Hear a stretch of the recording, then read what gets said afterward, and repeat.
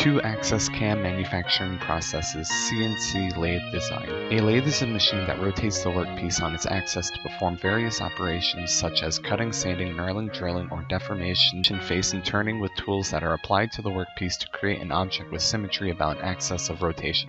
CNC is the advent to lathe operation, which is the automation of machine tools that are operated by precisely programmed commands encoded onto a storage medium, a computer command module, as opposed to controlled manually by hand wheels or levers or mechanically automated by cams alone. This mode gives a broad range of industrial processes that alter the surface of a manufactured item to achieve certain properties that may be improved appearance, adhesion or wettability, solderability, corrosion resistance, tarnish resistance, chemical resistance, wear resistance, hardness, modifying electrical conductivity, removing burrs and other surface flaws, controlling the surface friction, or restore, salvage, or repair an item.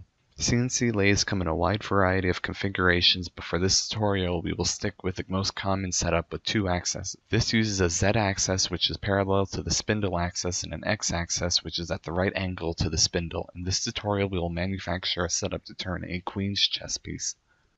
To begin, we have our lathe setup created with our chuck workpiece and stock imported within the lathe setup assembly, and we can enter into manufacturing mode, which we will create a cam general configuration with a setup to turning operations. Proceeding to the programs orders group, I have created 3 program groups by selecting the unused items folder, right-clicking and inserting the program group as a turning type, and giving it appropriate names for the roughing and finishing operations. Within the Machine Tool Navigator, I have created a carrier with 3 pockets that we will be importing within the 12-tool CNC's turret by selecting the Unused Items program group and inserting tool subtype of carrier, and within the carrier, pockets with corresponding values. Within the Geometries Navigator, I have already positioned my MCS to be aligned with my WCS, and I have assigned my part blank, which is the stock, and the check, which is the check assembly. Now that our machining coordinate system is set up appropriately and our workpiece parameters have been assigned, then the turning workpiece will automatically generate the part boundaries and blank boundaries for manufacture. By displaying the part boundaries, we are able to see the outline of the top periphery of this component, and by displaying the blank, we are able to see the outline of the cylinder.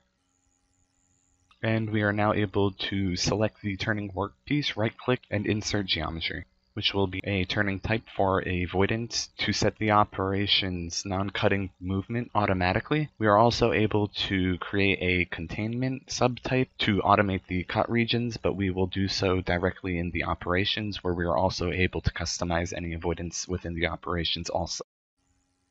We will specify our from point with an inferred point to create the starting position for the tools. We will create the motion to the start point as a direct motion type, slightly closer to the workpiece, which is where the machine's control will switch out of rapid mode, G00 mode. And we will create the motion to go home as a radial to axial motion type, so that our tool will have no issues with the clearance returning to the home position,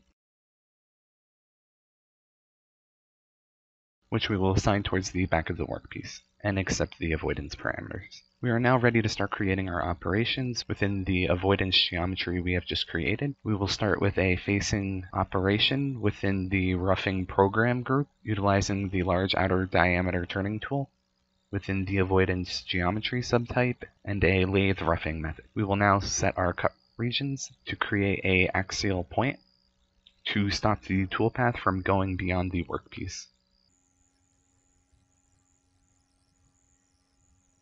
And the automatic generation for the radial trim plane will work perfectly for this operation.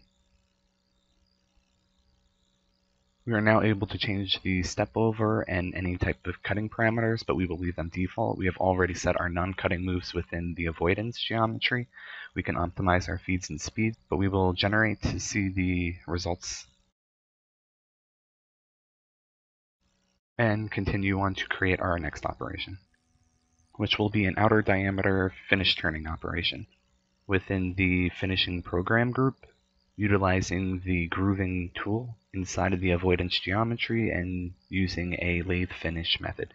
We will specify the cut regions as the facing, parameters. And we are then able to change any cutting parameters or step overs that are necessary. We've already set the non-cutting moves, and we could optimize the feeds and speeds. Now we can create our part off operation. Within the finishing group, utilizing the part off tool with the avoidance geometry and a lathe finish method. And we can leave the settings default and generate the operation. Now verifying the results.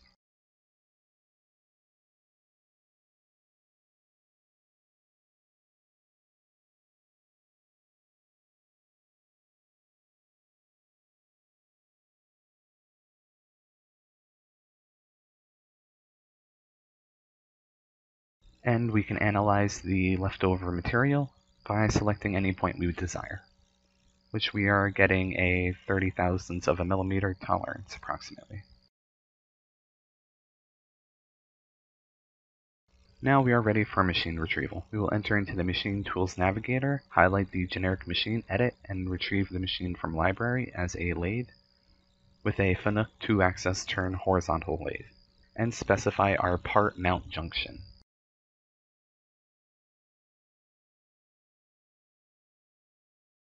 We are now able to edit the tool's mounting from our tool carrier to the tool carrier's turret by selecting our tool and pocket and replacing the pockets.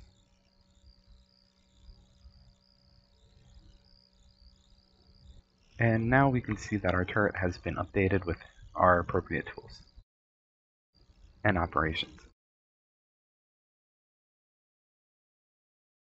Now NX has issues mounting the tools onto the turret appropriately. To edit these parameters, we would edit the tools parameters by selecting and editing and going to the More tab, and we are able to change the X and Y position mounting for each of the tools on each pocket. The tools are automatically placed underneath the pockets for a mount to be placed in to correspond with the machine. I have manually modeled in 3 holders to mount the tools appropriately. Now that the tools in the machine's position is set up appropriately, we are able to simulate the machine's operations using a 3D material removal method and press and play.